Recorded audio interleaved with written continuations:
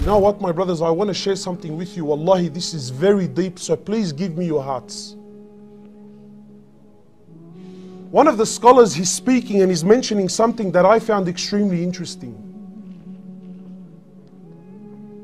And he poses this, so think with me.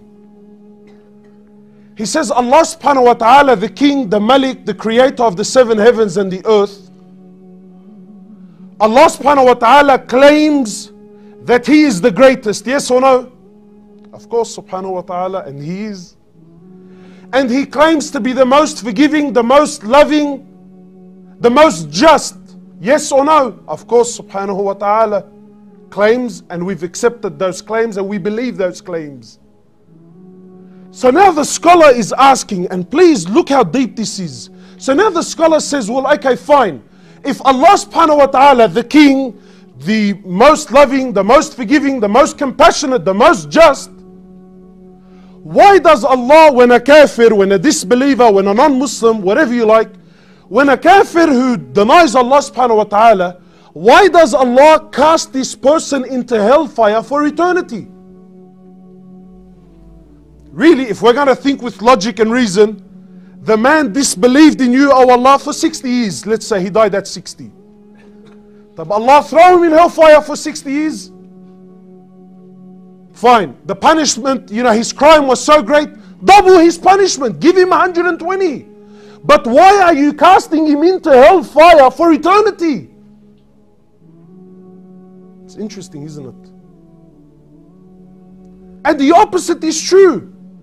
Ya Allah, this person was a believer for 50, 60 years. He prayed, he worshipped you for 50, 60 years. Fine. Reward him with Jannah for 50, 60 years. Double it. Give him 100 years of Jannah for his 50 years of living and, you know, and ibadah. But oh Allah, why are you giving him eternal Jannah? So the scholar makes an interesting point. And wallahi, for those who have hearts will understand that these words are very, very heavy. He says, because when Allah took the life of the kafir, He took it at such a moment in his life that had this person lived for eternity, he was going to always live on kufr. And when Allah took the life of the believer, He took his life at such a point in time that had this Muslim lived for eternity, he was going to always live with Iman in his heart. That's why Allah gives him eternal Jannah, and that's why Allah Azza wa Jal gave this person eternal punishment in hellfire. So my question to you today is, if you and I die today, which is a very real reality, regardless of what your heart tells you, if you and I die today without salah, what does this say in the books of Allah? You know what that says, my brother? That had you lived for eternity, you were never going to pray. And that if you died without Quran in your life, if you and I died today without Quran in my life, you know what that means? It means you were never going to read Quran. So don't kid yourself. And wallahi, my brothers, again, we need to come back. How am I living my life? Where am I going with my life? And how will I live? And when Allah subhanahu wa ta'ala takes my soul, in what condition will it be in? What condition will it be in? Really, is it a soul that Allah is pleased with?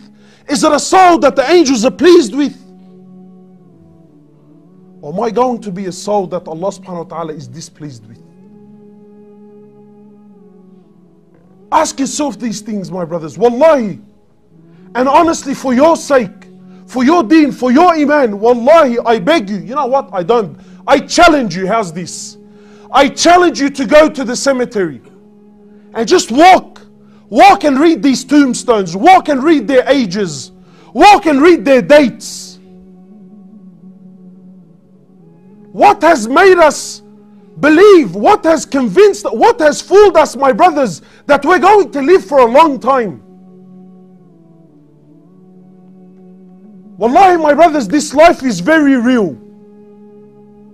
more real than you will ever know. And you won't understand how real this life is, wallahi, until you die. Only then will you come to understand, woe to me.